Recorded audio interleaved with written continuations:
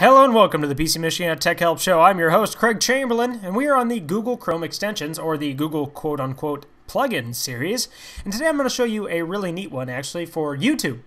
It's called the Stop YouTube Autoplay. Now, this is a very straightforward extension, and some of you might not like it. This is completely for personal preference, and basically what this does is when you select a video, it will keep the video from playing automatically, and it'll actually just buffer the video until you press the play button. Now, I like this plugin, but some of you might actually like that YouTube plays the video automatically. Personally, I like to wait a little bit, or I like to prepare myself for the awesome that is the video.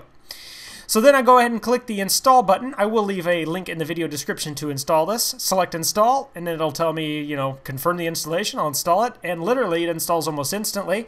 Then I just need to go to YouTube, scroll down to a video that I have out. Let's go ahead and select, I don't know, sure, we'll check Chad T4 has a new video out. So I'll select that, and it essentially, the video is going to load, but it'll pause it instantly.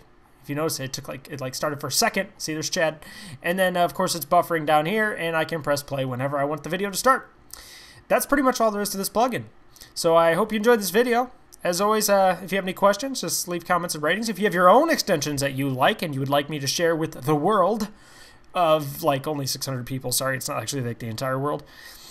Just leave in the comments below. As always, thanks for stopping by. Don't forget to leave comments and ratings, and don't forget to subscribe. And thanks again.